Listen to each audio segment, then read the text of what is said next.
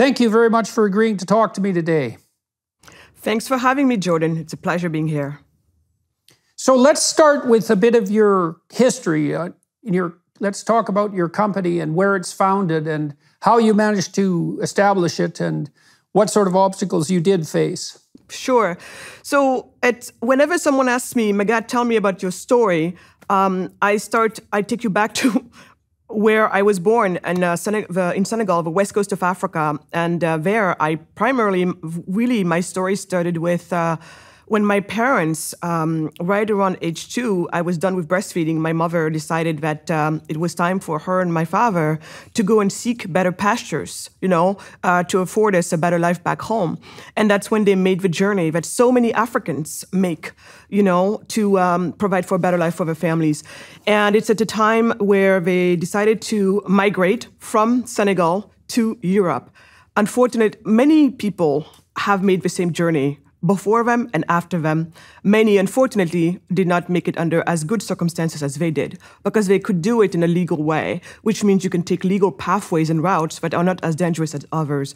So my parents became economic migrants, like many other Africans before them and after them, went to Europe, and of course, managed to build a very good life for themselves. And so they left me behind to be with my grandmother, and right around age 7, it was time for me to be reunited with the family unit that my father and mother have, constitute.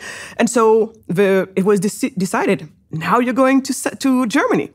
And Jordan, I will never, ever forget when I first set foot on that continent, in that country, my first time ever leaving my village.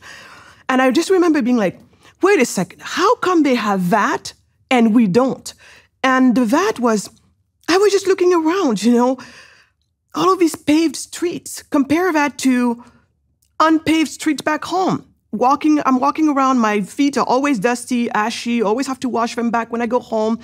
How come they have that? Meaning, back home, when it's to get a shower, my grandma would have to heat a pot of hot water, put it, on the stove. And when I say stove, it's not, you go into your kitchen and you turn the stove and, the burner comes on. No. It's like she's establishing like a little stove, literally, that's off of the ground, just like when you go camping, where you put the charcoal. So puts the charcoal in, has to get it going, and then she puts a pot of water on it. Then it boils, and then we bring a bigger bucket, put that hot water, mix some cold water to it, and then one of my cousins, stronger, would drag it to the shower area, and there, with a smaller pot, I would then go on to have my shower.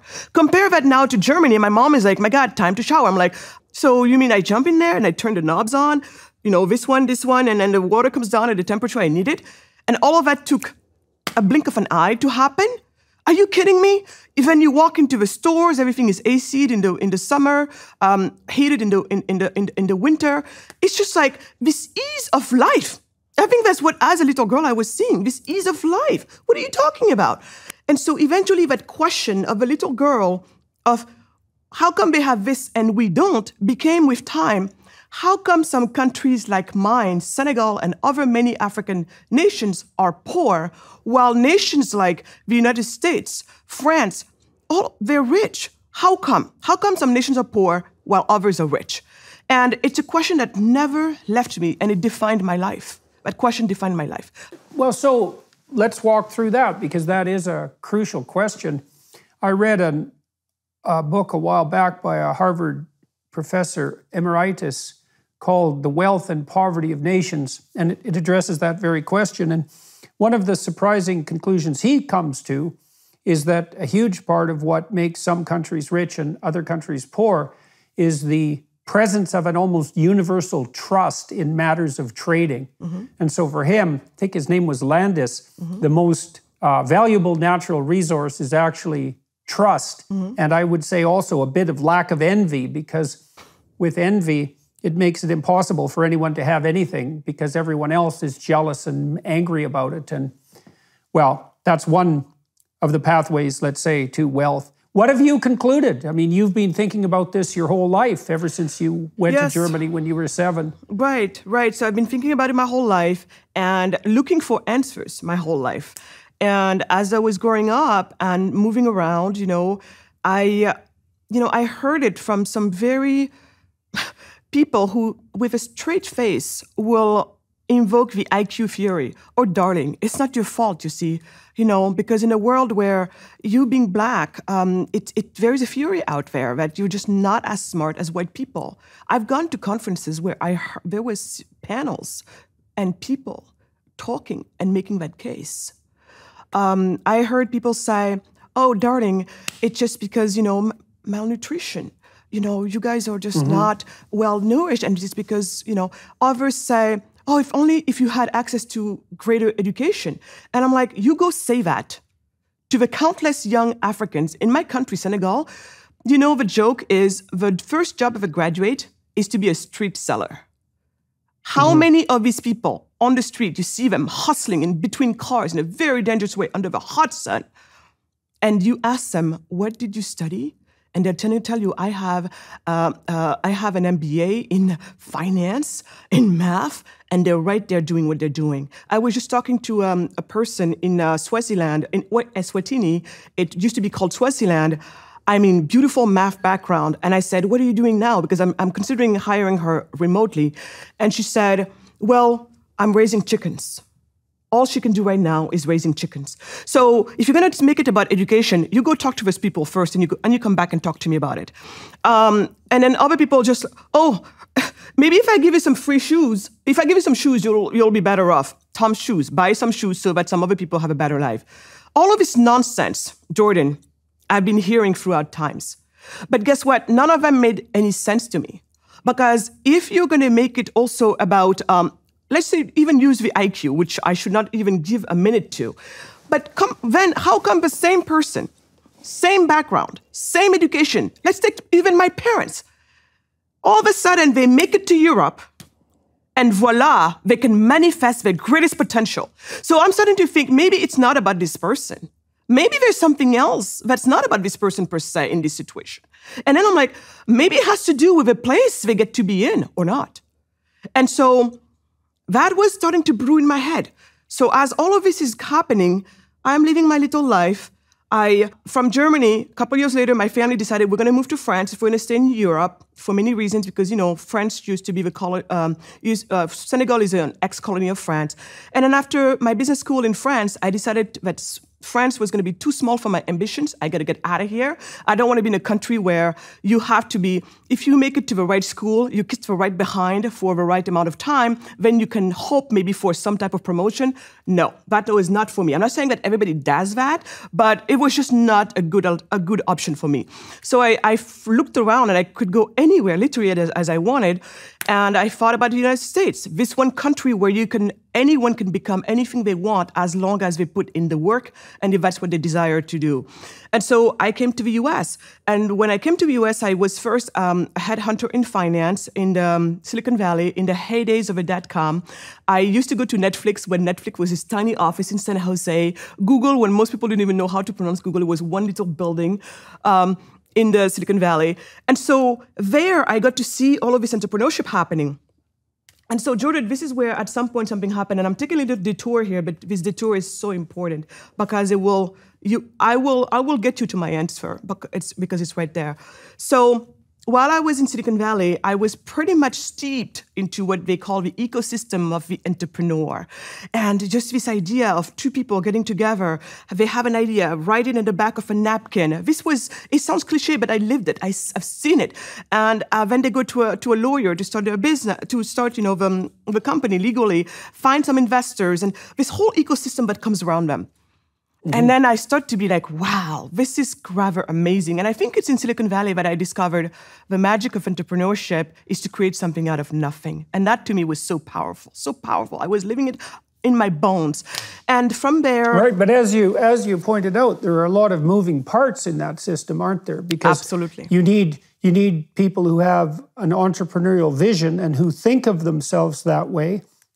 And then you need a group of people around you like that to talk to. And then you need early stage financiers who are often friends and family who are willing to contribute time, effort, money.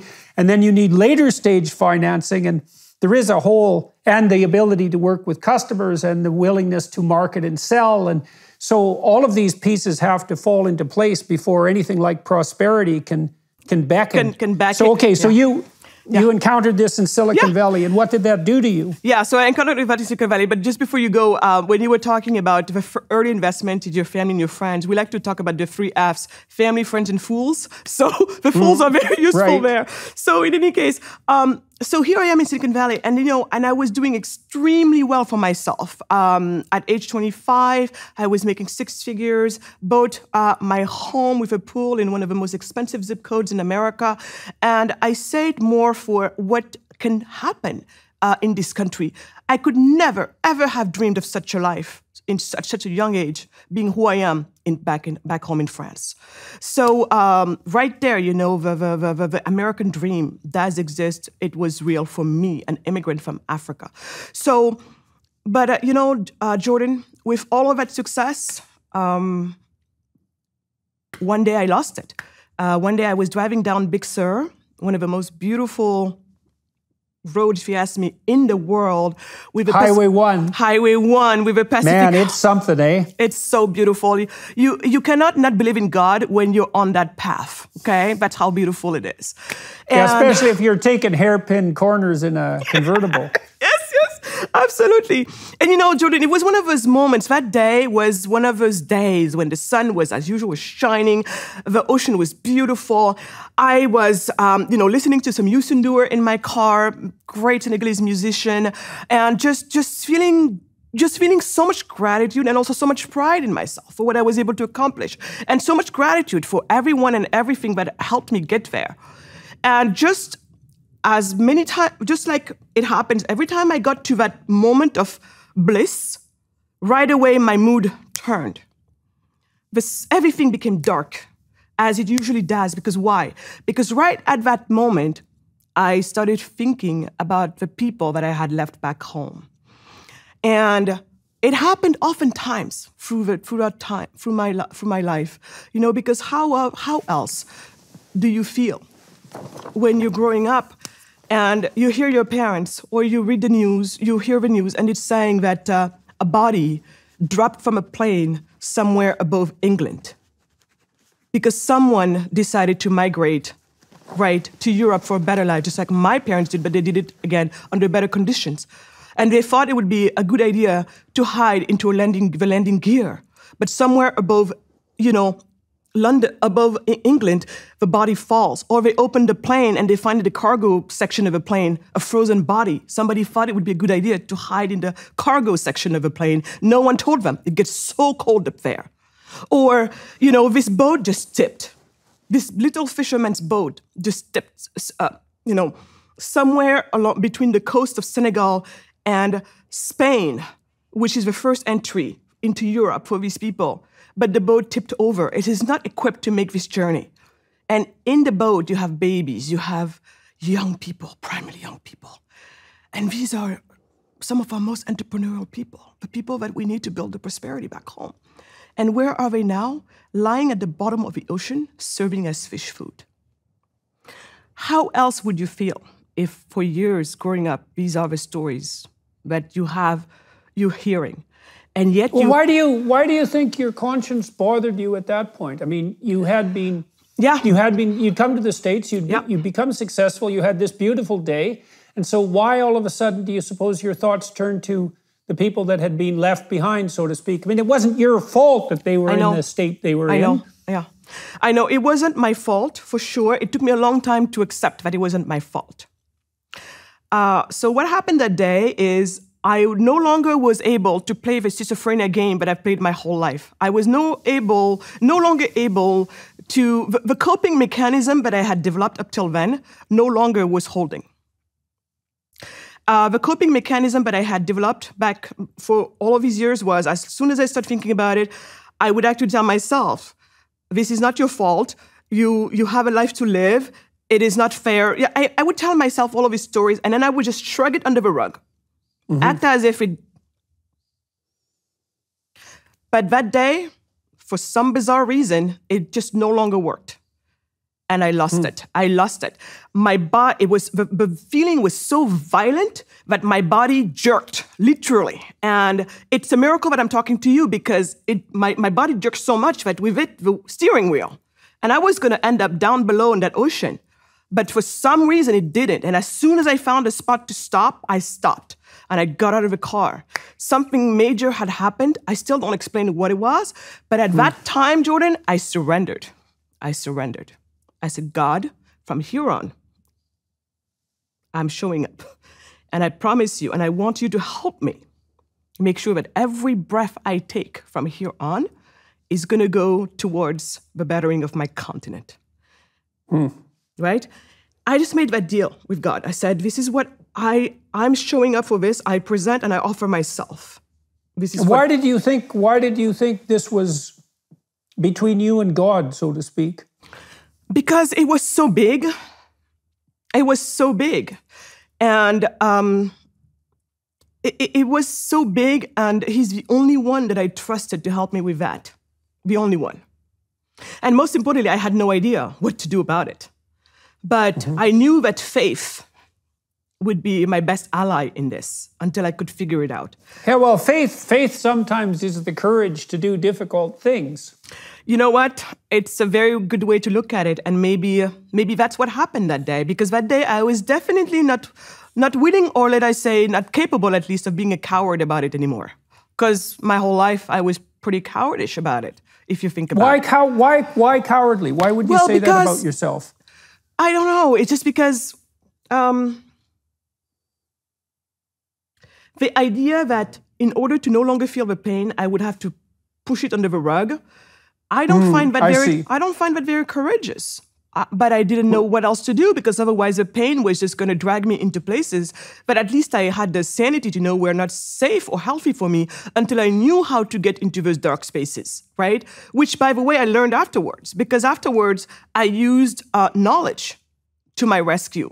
The understanding really helped settle everything. Yeah, well, it is a terrible thing. It is a terrible thing to look on the poverty and the corruption, let's say, of an entire continent and in some sense the entire world, and to contrast that with your own prosperity, and then to realize, at least in principle, that you have a moral duty to do something about it. That's no trivial undertaking. That's exactly. So you're on the side of the road and you've pulled over and you've had this realization, so continue. Yeah, so I pulled on the side of the road. I had this realization, and eventually I said, from here on, this is the path I'm taking, and I want you to help me. So show me the way. I will be a good disciple.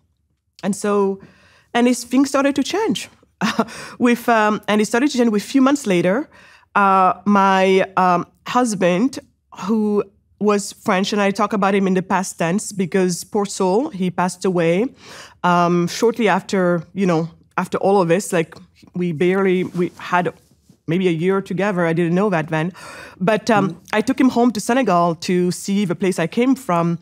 And there he was asking me about this hibiscus beverage I've been telling him about forever. You know how it is when you're not from the same culture, that the first thing you teach one another is what you love about your respective cultures. And that's how a better culture is born out of that mixing. In any case, we're there and he's like, I want to try the hibiscus you're talking about. So, everywhere we go, at the restaurant or within my friend and family homes, you go there and they bring you to this plate. Coke, Fanta, Pepsi. I'm like, where is the hibiscus? Girl, where have you been? So basically what has happened, anybody who feels like is a somebody drinks the Western soda pop brands, the ones I just talked about. And the bottom of a pyramid, which is the bulk of the people, they drink knockout brands, those knockout brands. And in between, the traditional indigenous drink that we used to have is squeezed out. And with them, the livelihood of the women who are primarily the ones who used to grow the raw material, which is the hibiscus. So now these women are leaving the countryside, going and packing themselves in the cities, and they're, begging on streets, prostitution, maybe working in people's homes where they're being treated horribly. So anyway, this cycle of poverty is just keeping going. And there, I thought I was done with being depressed sometimes about the situation back home. I fell in a literal depression. for 3 days, my body was not willing to obey me anymore. It was just like, I'm done. I was so disappointed with the world because now here I am. Not only do I have my people now dying, but now I also have my culture dying. Because my hibiscus drink, which is called Bissap it's the juice of Teranga. Teranga means hospitality. That is what the people of Senegal are known for. So this is a part of our cultural identity. Yet it is not on that plate that they brought me. So when I think of a plate, I think of a world stage. And when I think of the drinks on it, I think of the cultures of the world that matter. So much that they're on that plate. Well, what am I seeing? I'm not there. And that's a big problem. Because if you're not there, it means your culture is disappearing. And if your culture disappears, the only time people might remember me in the future is going to be in museums. Why do you use the metaphor of the table? You know what? I never thought about it. I don't know. It's just something that came to my mind when I saw that. It was just like I saw that plate, I saw the drinks on it, and it was just, our world was right there. The plate was it's a divine symbol, right? That's an ancient divine symbol that in some sense, the collective table, the table of the gods. To have a seat at the table is to be part of the conversation and to be part of the elect in some real sense, to be welcomed in with hospitality and to share and to distribute and to mutually enjoy. That's a very, very old idea. So it's very striking to me that was the metaphor that sprung to mind, because we want everyone to come to the table, don't we? That's the plan. We do, and that's the plan, absolutely. Yeah. That's a very good point. I never made the connection, but now that you're bringing it up, it does make perfect sense, actually. Interesting. Okay. Yeah, that's for sure. That's for sure interesting. Well, you started that part of our conversation with a bit of an introduction to a religious experience that you had while you were driving, and the fact that table metaphor popped up there makes perfect sense from a symbolic perspective. You also want the table to be laden with the finest of produce, right? And you want it to be a place of plenty and generosity as well as hospitality and an invitation to everyone to enjoy. That's all part of life more abundant. And that's right. Bringing everyone to the economic table is a way of moving forward towards that goal, that's right? Okay, so the hibiscus drink, that really bothered you. Yes, so I got ill. For 3 days, I was just shut down. I could not move anymore. I was pissed off. I was disappointed. I was sad. I was depressed. And my husband's like, my God, this anger of yours, it's energy, but it's negative energy. You got to find a way to turn it around into positive energy when it becomes inspiration. And then you use it to fuel yourself. And with that and this old concept I grew up with, of criticized by creating. It's Michelangelo's, but that's very much the rules under which I was raised.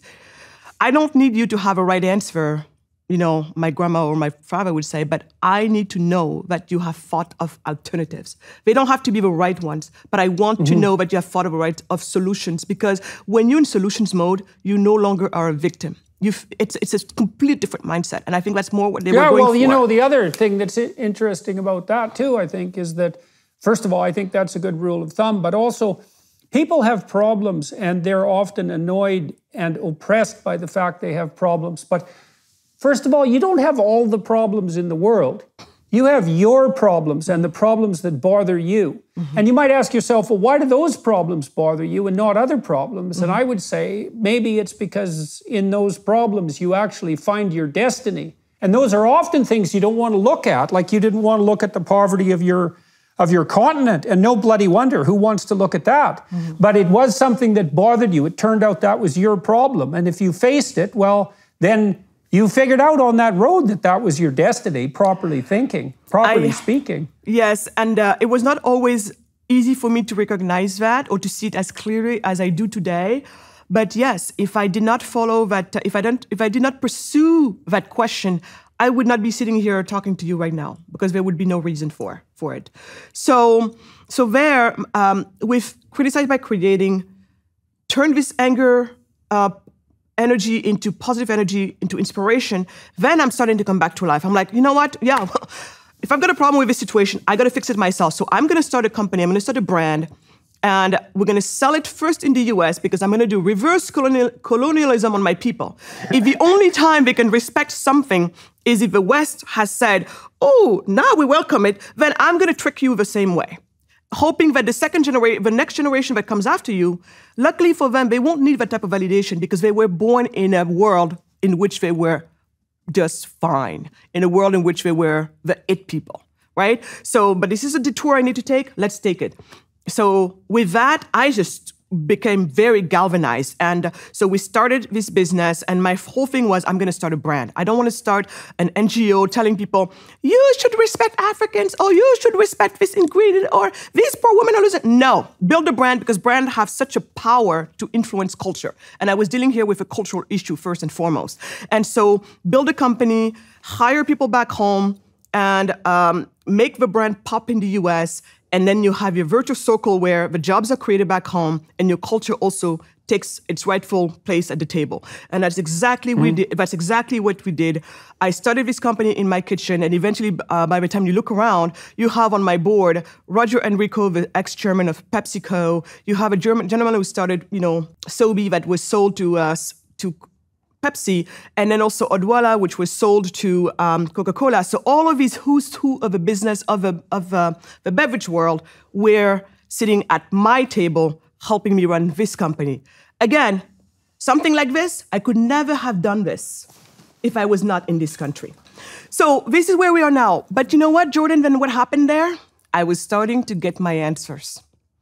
Because as we built this company, the sister company was based in Senegal, and it was mostly for the supply chain side. And then another sister company was built in the US for more marketing, R&D, sales, and the sales channels.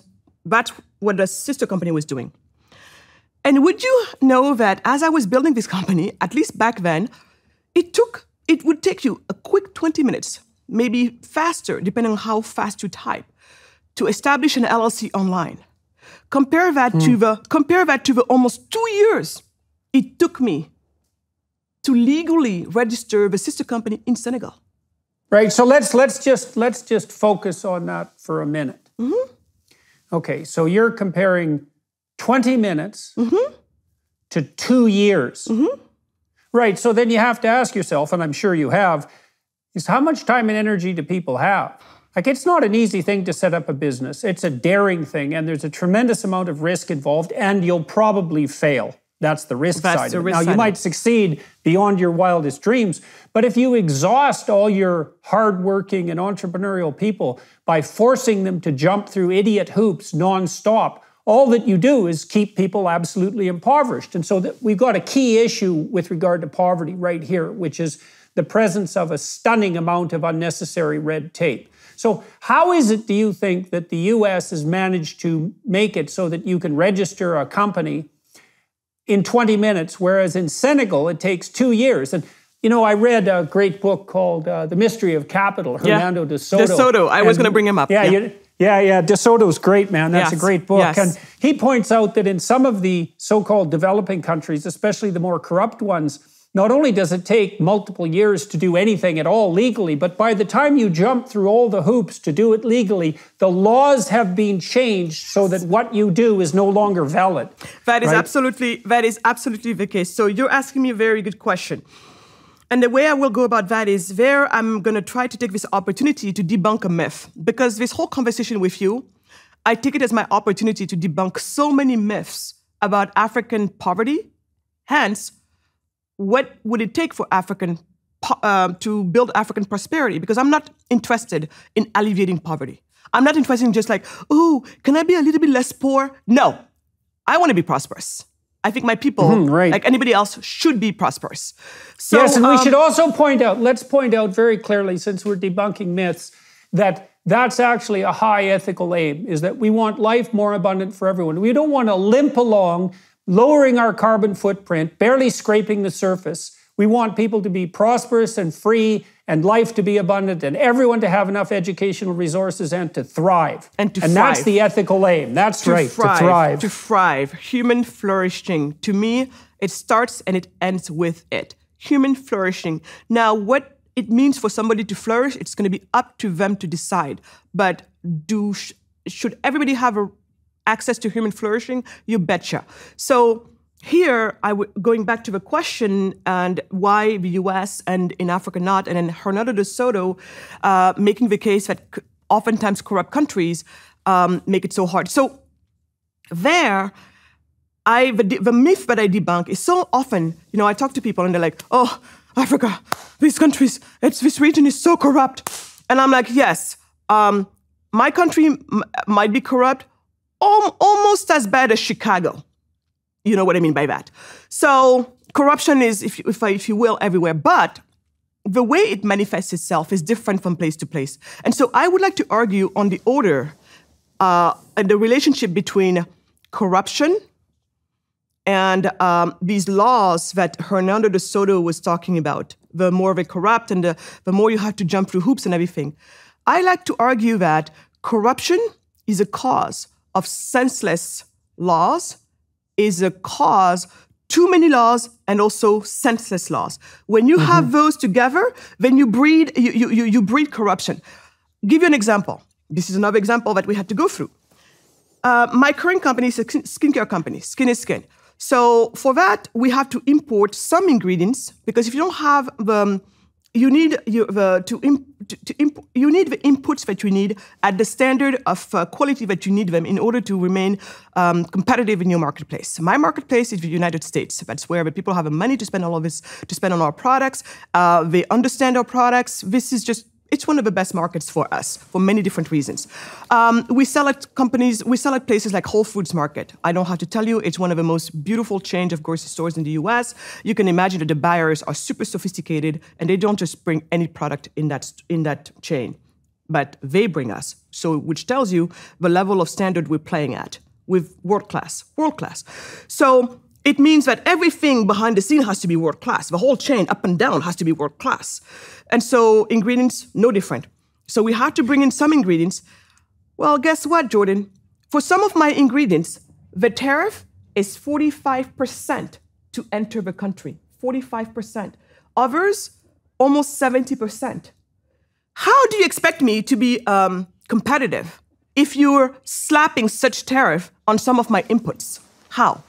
Because for every 50 cents you add on tariffs, I have to sell my products $2 more than I would have in order for me to actually make it. I become very uncompetitive very quickly, quality for quality, product for product. So there we had to, so now, if instead of making it a 45%, how about maybe it's a 0% like it is in the US? If I had to bring the same product here in the US, 0% tariff on it.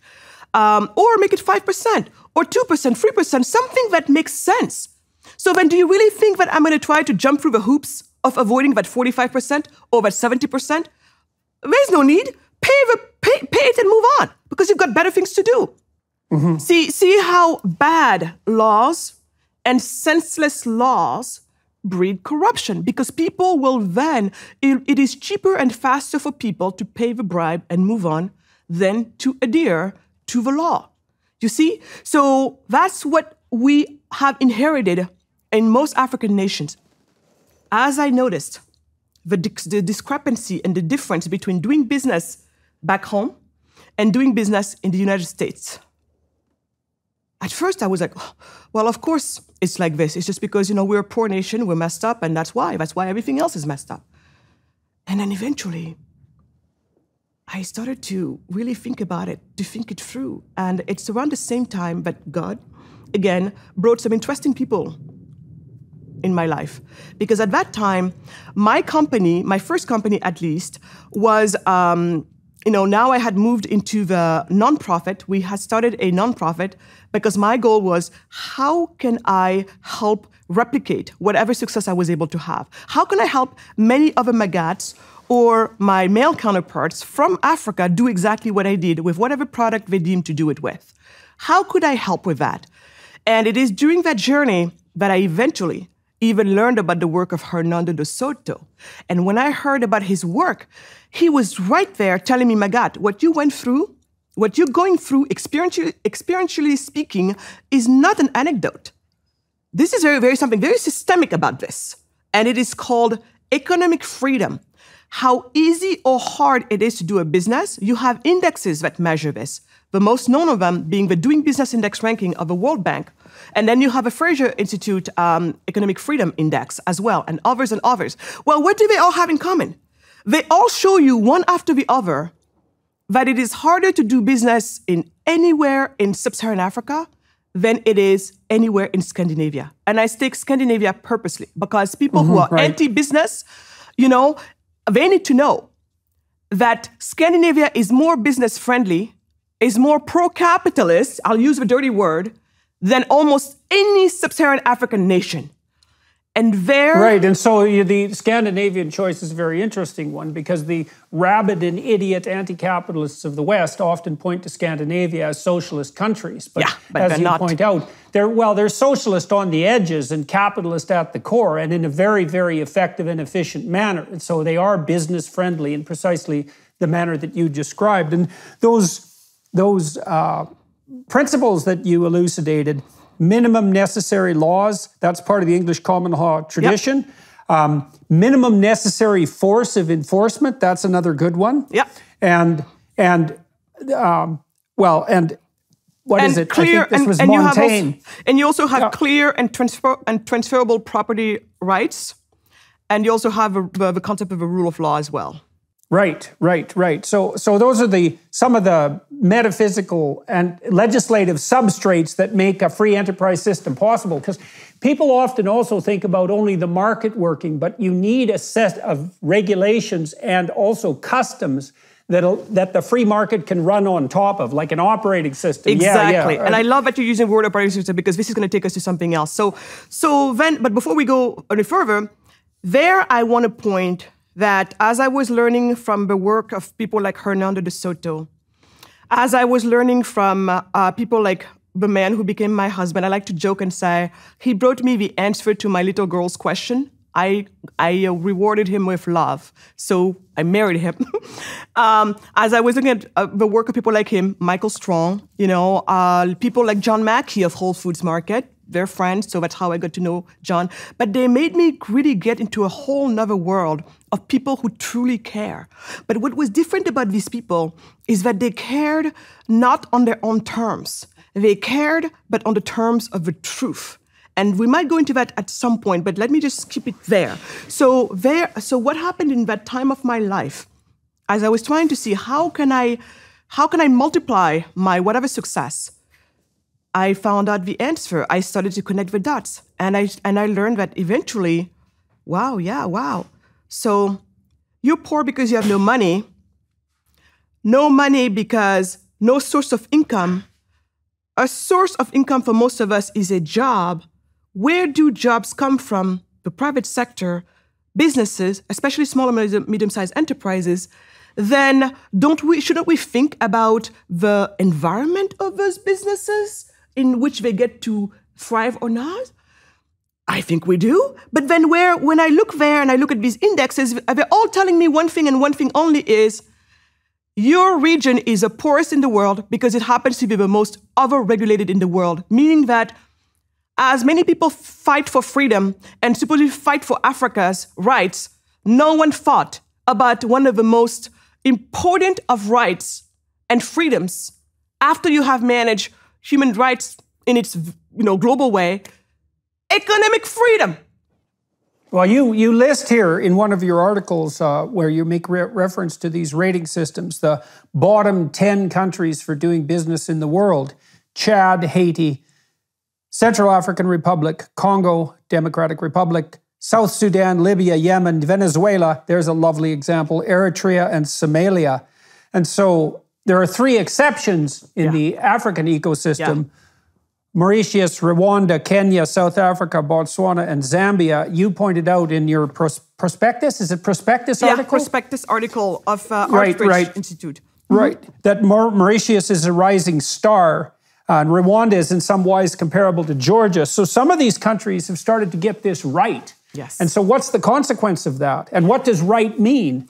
What they have understood, what these countries have understood is that economic freedom is at the center for prosperity building. Rwanda, for example, Paul Kagame, the president of Rwanda, is explicit about it. He said he wants to be the Lee Kuan Yew he wants to be the Singapore of Africa, and Lee Kuan Yew is his model. Now, the dirty mouths are going to start shouting, oh, yeah, see, authoritarian, blah, blah, blah, whatever. Me, I want to talk only about the on the economic side. If you take Lee Kuan Yew and Singapore as your example, then it means that, like him, you're going to have to be serious about economic freedom.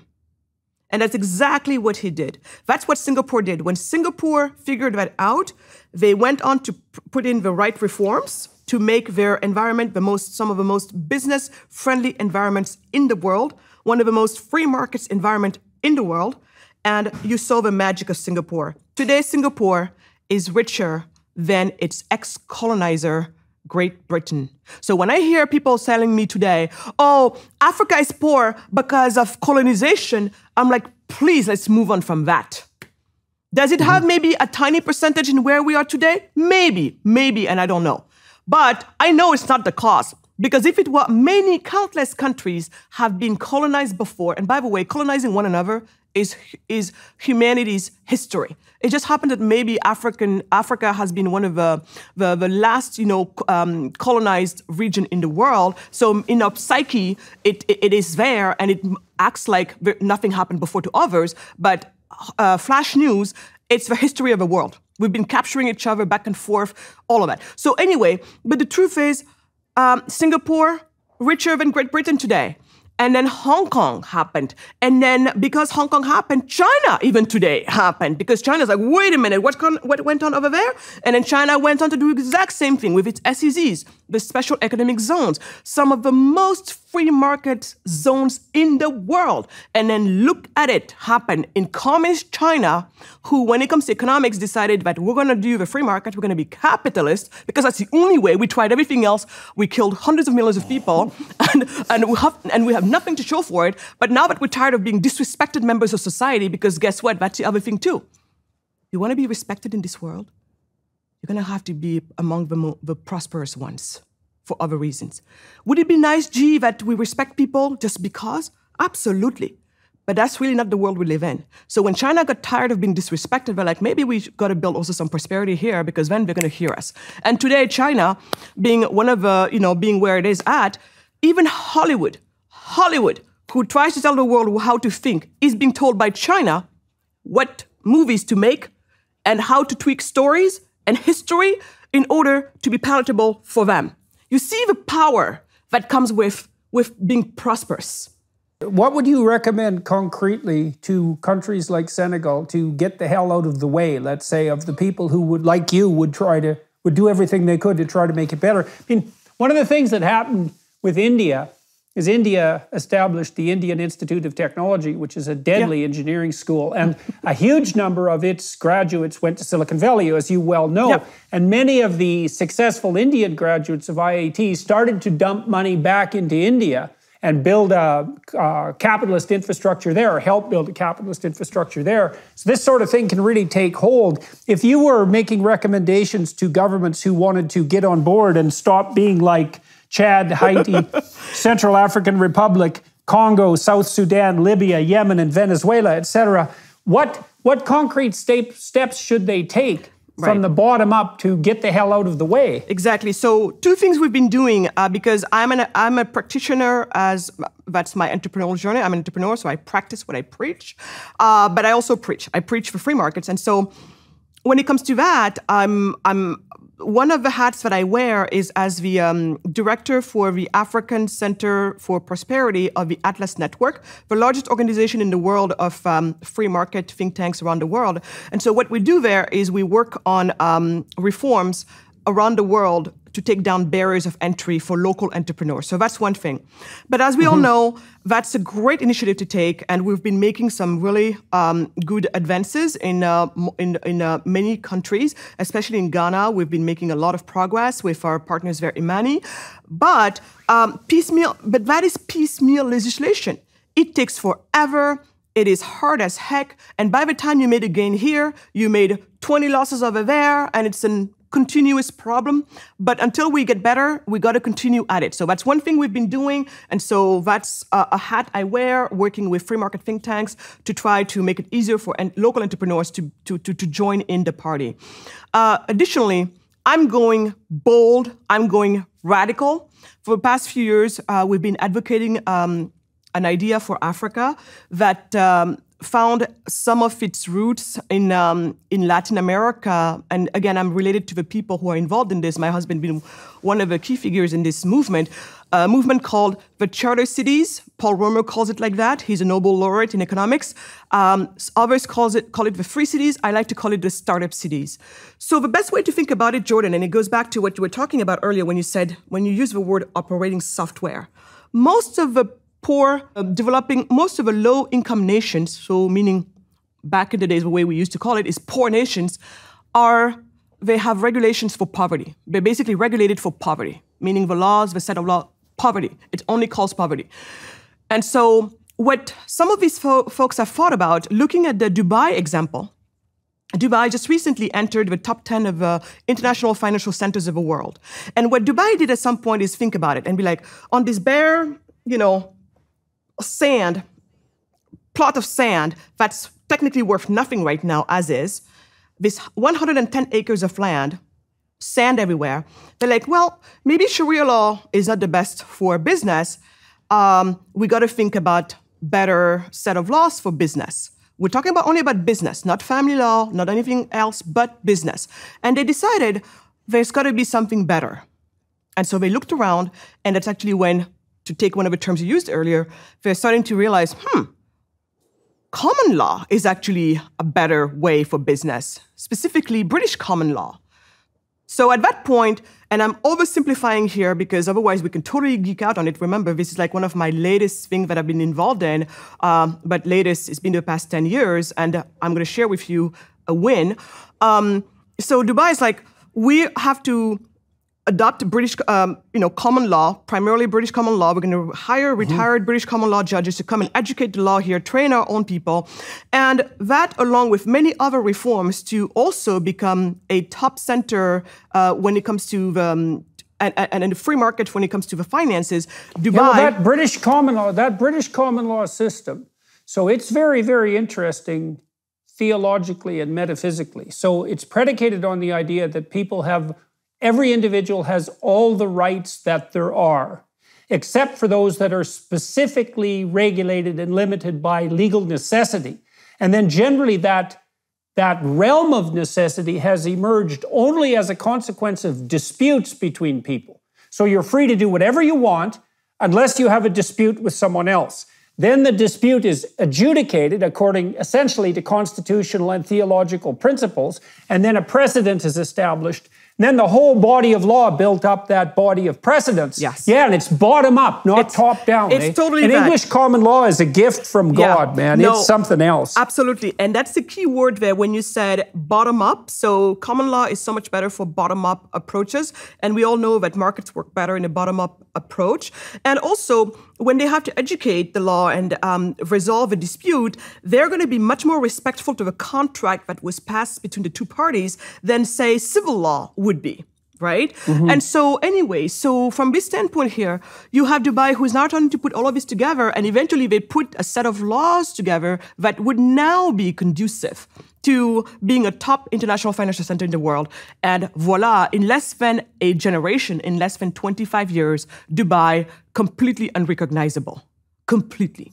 But they did not invent it. In that short period of time. In that short... Well, I know, the Chinese, the purchasing power of the average Chinese citizen is doubling every 7 years. Yes, every 7 years. Right. It's insane. It's insane. Yeah. So we know it can be done. And at the root of that is the same thing. It's economic freedom.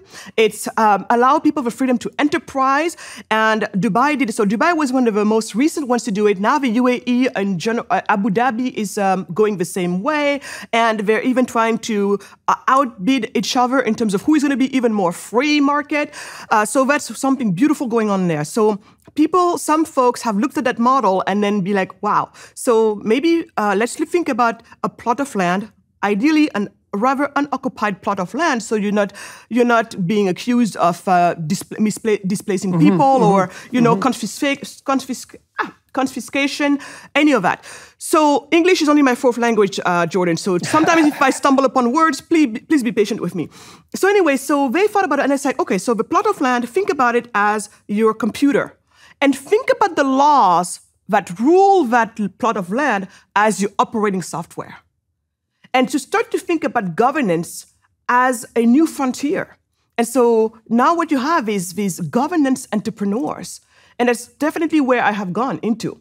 I'm like, forget piecemeal legislation. We're going to keep doing that until we have better. But in the meantime, I'm working this radical idea. So for the past decade, I've been working on convincing African governments to do this. And finally, I can't disclose the name today here, but we've signed an MOU a month ago with one of the Western African nations who said, yeah.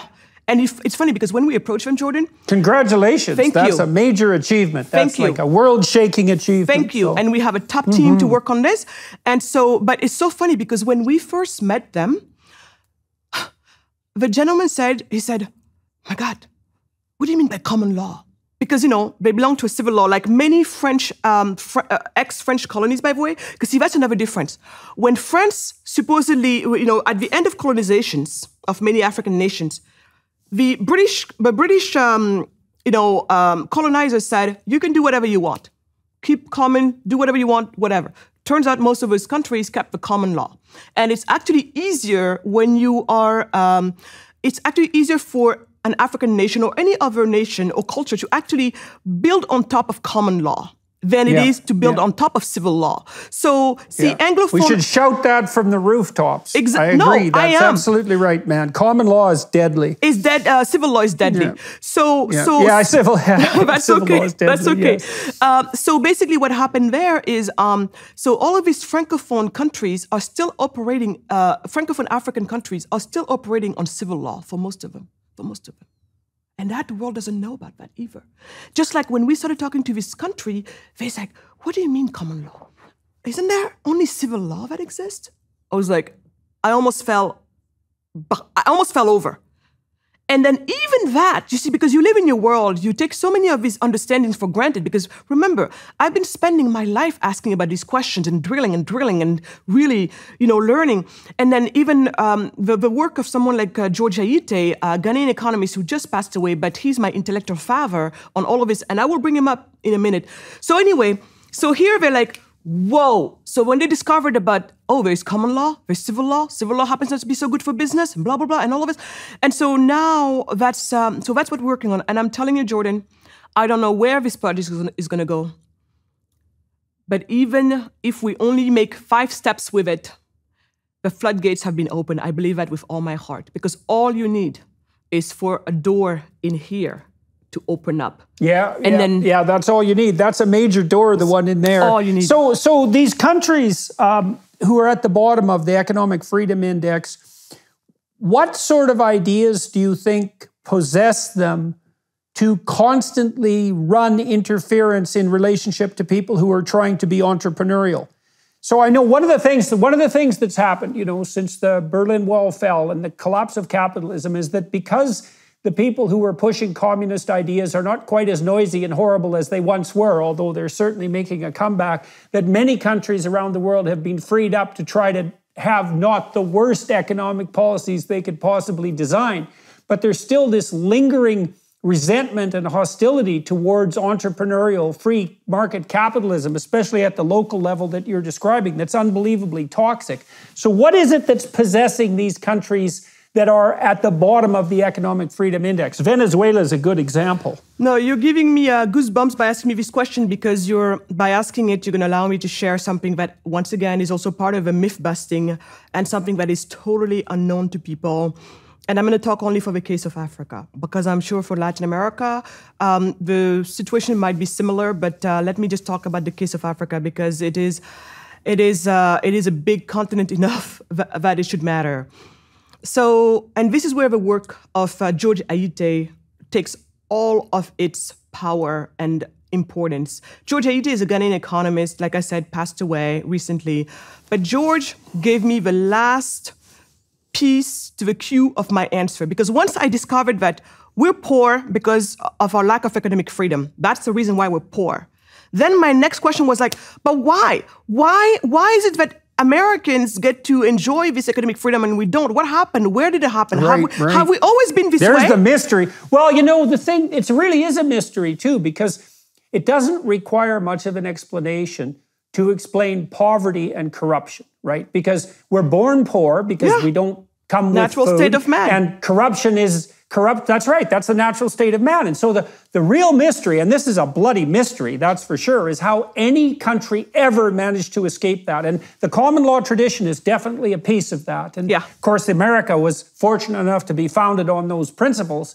And so, okay, so continue if you would. Yes. So my question was just like yours. Once I discovered it, I'm like, and still, why is it that these people have it and we don't? What happened to us? What's going on? And most important, so then now I'm understanding also this battle between socialism and capitalism, the ideologies and how they're fighting each other. And for some bizarre, strange reason, the world, including Africans, developed this idea, this understanding that we are more socialist than we're capitalist, naturally, culturally. And I'm like, I call BS on that because you say, again, the same Africans, you bring them to a country where there's economic freedom and voila, let them manifest. I mean, did you know that most black doctors in the US are from Nigeria? Did you know that? Right? And that... I know that black immigrants to the US do much better, proportionally speaking, than black people who are born in the US. Right. So there's that. But then when I asked that question, it's when George Ayittey and his work brought me my answer, and that was the last piece of a puzzle, and then everything made sense. Okay, our region is the poorest in the world because it's the most overregulated region in the world. How did we get there? George takes me back. George takes me back to a time that most people don't think about, including myself at first. Because when most people think about the story of Africa, Africans, and black people in Africa in general, we go no further down than slavery. It seems like our collective history starts with slavery. And George is reminding us, no. They were, before the white man ever set foot on the continent, black people were there. They had different types of, like many different cultures, many different society groups, name it. Yet, and then George made the case with his research that actually pre-colonial Africans were actually practicing the free markets. They were practicing free enterprise. And it makes sense. But so what we were doing back then, in Africa, you could find some of the most sophisticated trade routes in the world. You would go to places like Great Zimbabwe, where basically you would see these homes, these buildings built in a round shape with stone. Whoever built that in those times was at the top of their craftsmanship, at the top of engineering skill sets, something quite unbelievable. So unbelievable and advanced that when the white people came, they said, there's no way black people could have built this. You see, so this is who we were. And the chief could never say, oh, Magat, you made your bread, now you come to the market, and you're at the market here, you cannot sell it for $1 more profit than I allow you to Jordan. No such rubbish. Didn't exist with us. You had basically also this idea that we have to wait every 4 years or 5 years to vote. No, we voted with our power of exit. And you could exit every second that you wanted. If you don't like this chief and what he or she is practicing, vote with your feet, get out. You go join another group, or you go start another group, you name it, but you're not going to sit and fight with other people there just so that things can go your way. You go and make it happen your way, or you go join others who are doing it your way. And so for the longest time, what we had was tribes maintaining the peace. Did we have battles among us? You betcha. That's, again, human nature. But what was happening? We were tribes working with each other and keeping the peace, even knowing sometimes when to try to intermarry so that we even keep the peace more. And then they came and they said, oh, gee, aren't you guys savages? And we're going to civilize you. And to civilize you is we're going to bring this top-down governance approach to all of it. See, we were practicing decentralized governance before. And they showed up and they said, to be educated is to have centralized governance. What did you do when you do that? Now the tribes are fighting among each other to take control of that centralized government governance. There's a real tension there, because it's very difficult. It's very advantageous, obviously, for people to be enmeshed together in large-scale groups like the United States, 320 million people. But then the question is, how do you put in all the subsidiary levels of organization so that just doesn't become a monolithic state? Right. And then the question, too, is, well, how do you introduce that large-scale integrated governance without absolutely demolishing the micro-societies that make up part of it and bring people together without undue bloodshed? Right. It's a real catastrophic problem from a historical perspective. It really is. It really is. So then we went, to go back to the story, we go from having tribes to now tribalism because of his introduction. So anyway, so when they came, they said to us, so all of that was going on, and then eventually we were living our lives, minding our own business, doing fine, and I would argue that if we had been left alone, we probably would be the richest continent in the world today if we had continued. But we didn't continue. Slavery happened. After slavery, colonialism happened. At the end of colonialism, this is where I would like to bring the attention of people, because that's what George is so beautiful in pointing.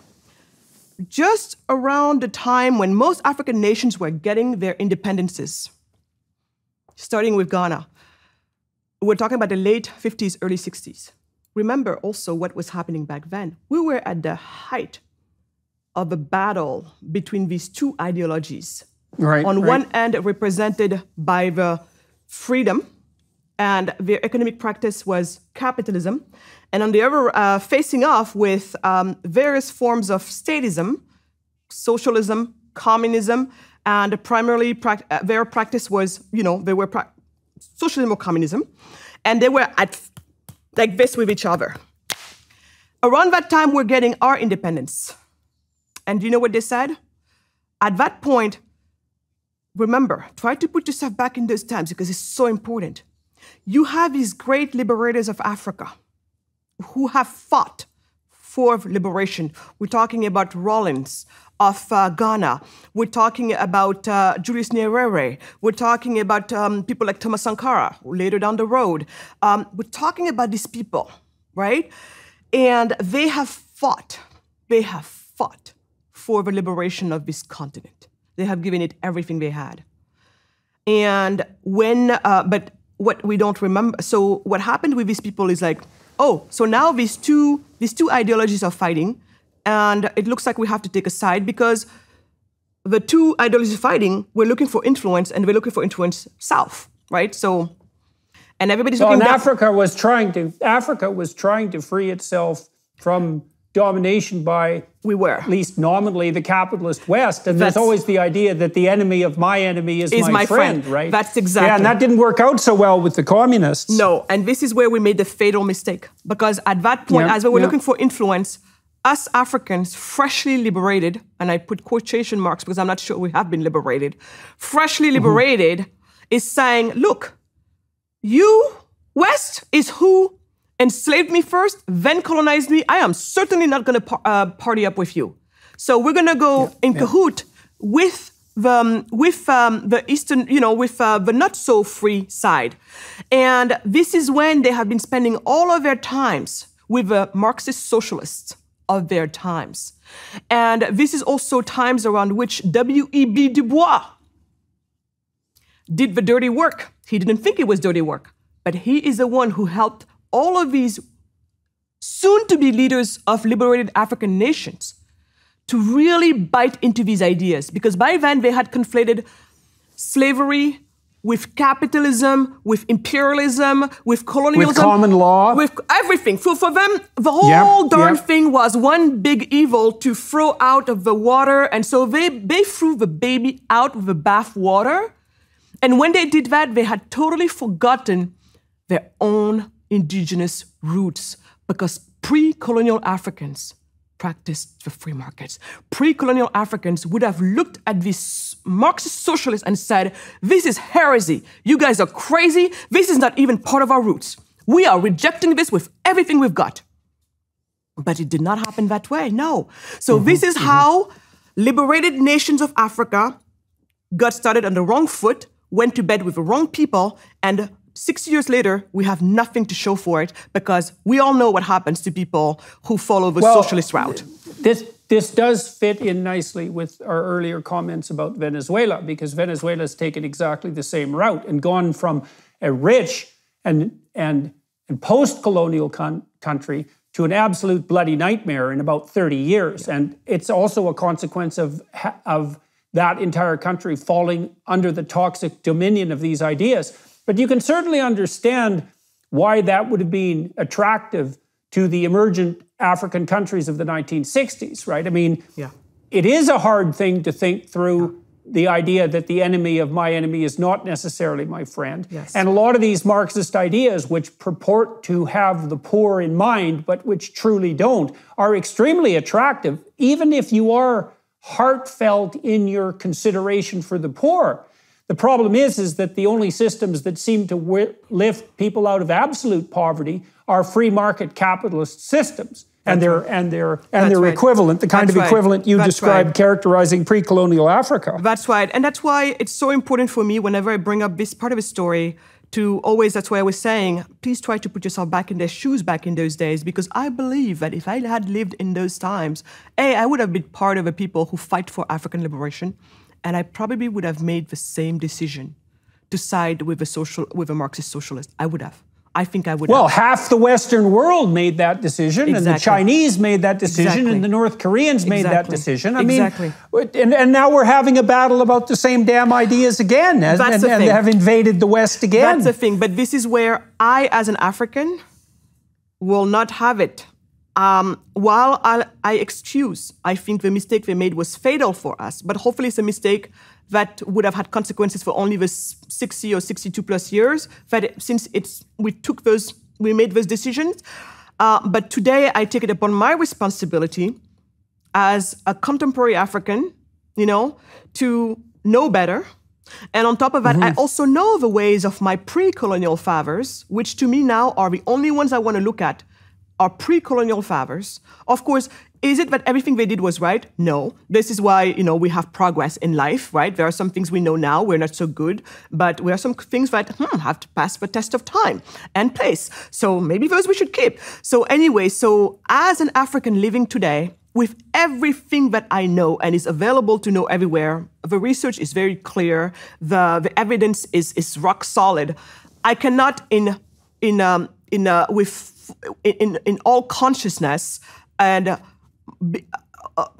be a person of high morality, I cannot disregard what I have learned and what I have experienced and what by now we know to be true. So people like me, the Marxist socialists need to know, for the longest time, they have used us, the black people, to make their dirty deeds. So maybe the Black Lives Matter people, the founders who are self-called Marxist, social Marxists, fine. If they want to go, I say fine. I'm not fine. I'm not fine. Yeah. But if they want, I'm not willing to be the useful idiot of a social Marxist any longer. They have used us black people for too long. They have used our suffering for too long. But today, I know better to dissociate myself, and so they're going to have to go look for other peons to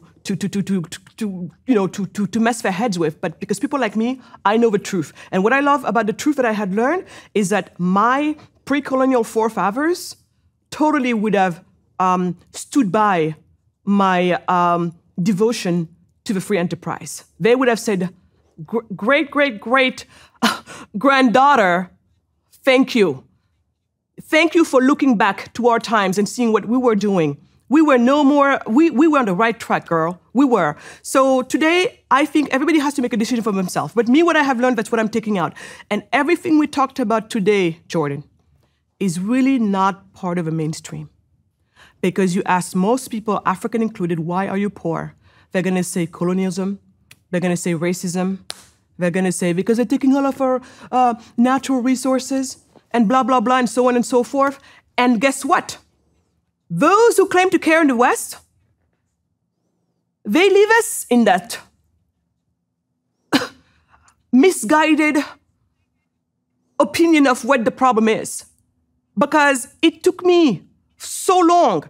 I was with these people who said that they cared about me. They cared about Africa. But I found that every time that they hear that the solution might be for free markets and capitalism, the look of disgust, I think that's the right word, the look of disgust that they have in their face.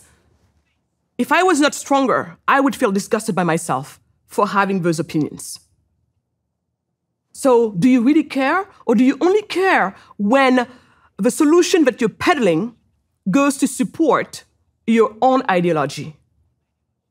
Yeah, and your own moral claims. Yes. To care. Yes. Right? Because that's the easy way out. It's like, well, I care, and there's some people who are well off, and those people who are well off have stolen everything they have from the oppressed people. And I'm on the side of the oppressed people. And all I have to do is punish the oppressors. And all of a sudden, I'm a moral agent. Yeah. And I can leverage the suffering of genuine poor people, whom we know have actually been helped out of their absolute poverty by capitalist systems. We absolutely know that to be the case. I can leverage their suffering to bestow onto me an undeserved moral superiority. That's right. And then I can have my cake and eat it too, because I can still be a denizen of the wealthy West. That's and right. I can feel sorry for poor people and be oppressed at the same time. Absolutely. And I feel like you're even being too generous for them in terms of the work they put in. Because today, that I care, the only way it manifests itself in work, in little action, I put a sign on my yard with Black Lives Matter. Period. Done. If Black Lives Matter so much, if Black Lives Matter so much, then you cannot, with a straight face, tell me in the same sentence that you also are anti-capitalist. And also, if Black Lives Matter so much, what do you make of the fate of 1 billion Black people? Because Africa is home to 1 billion Black people. We're 1.3 billion, but 1 billion of those are Black. It is home to 90% of the representatives of the Black race.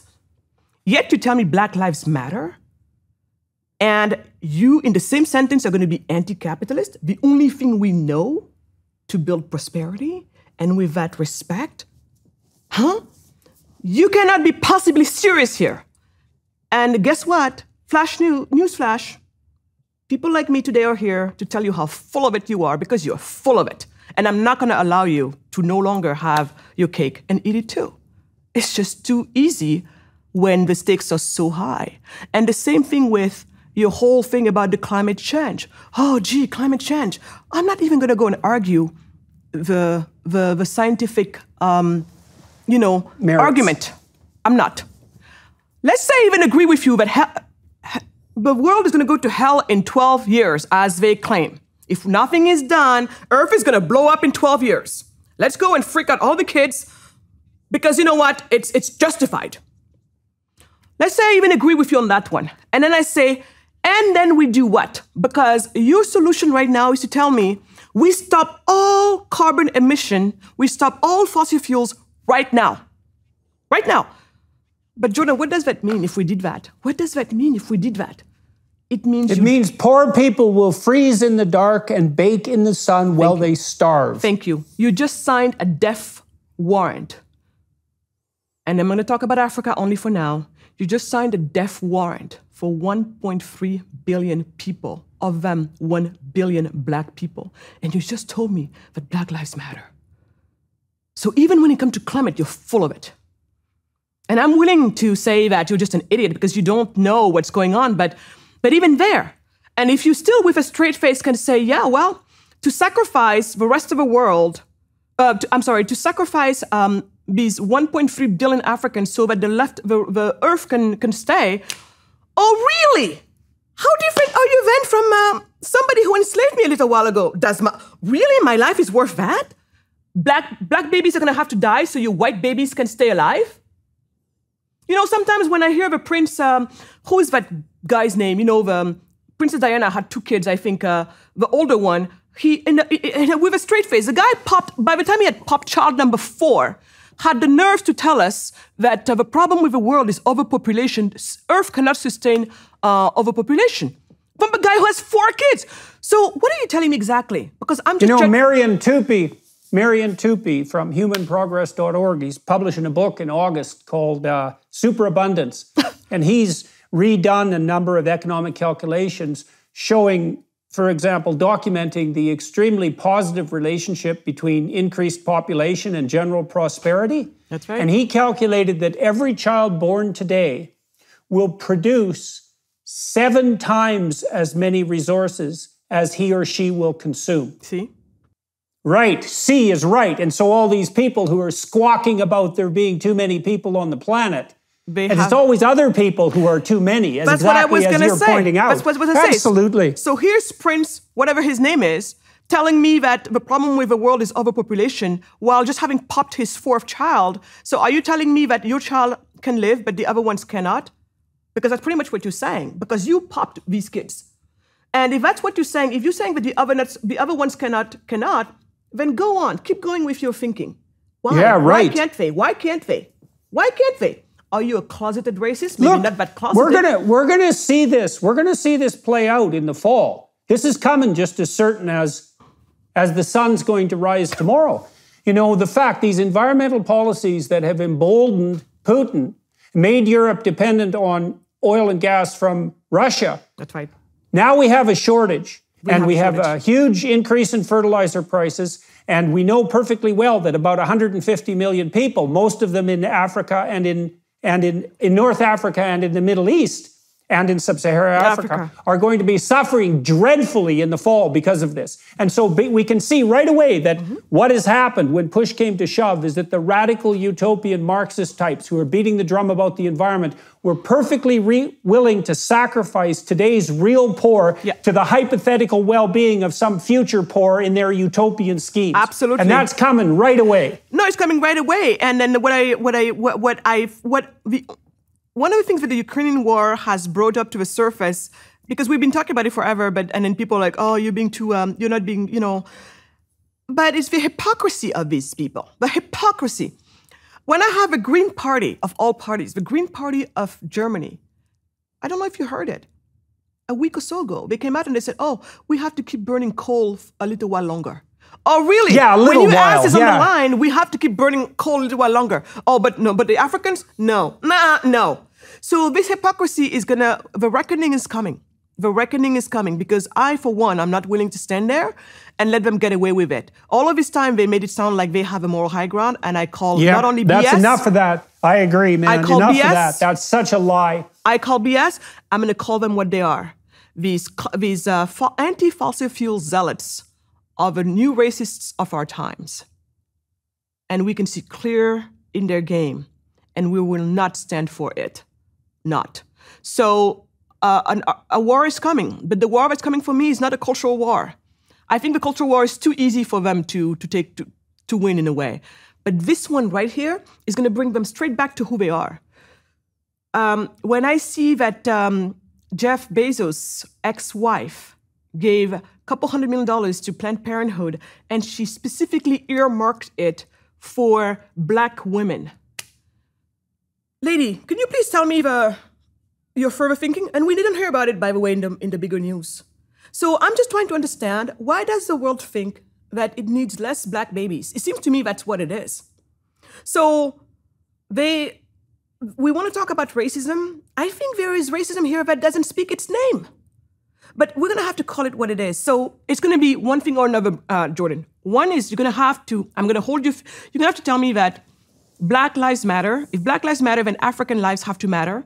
If African lives do matter, then capitalism matters. And if you make that case, we're good. Let's keep working. And fossil fuels matter. And fossil fuels matters. So people can burn clean burning fuels in their house instead of choking their children to death on indoor pollution. With indoor pollution. Yeah. So you're going to have to tell me that all of that matters. If Black lives matter, then it means 1 billion Black African lives do matter, which means capitalism matter, which means fossil fuels matters, If not, you're telling me that it doesn't. Because, and you don't have to tell me Black lives don't matter for you to tell me it doesn't matter. All you have to tell me is we can't have fossil fuels and we can't have capitalism. If you tell me that, then I know that de facto Black lives does not matter for you. And if Black lives does not matter for you, then you're a racist. Done. You want to go through this whole like white supremacy is this and blah, blah, blah. Today, if you are not in favor of what is going to contribute to my human flourishing as a Black person, forget white supremacy or whatever you want to call it. That to me is the new definition of racism. Let's go there. Magatte, that's a really good place to end, I would say, this part of the discussion.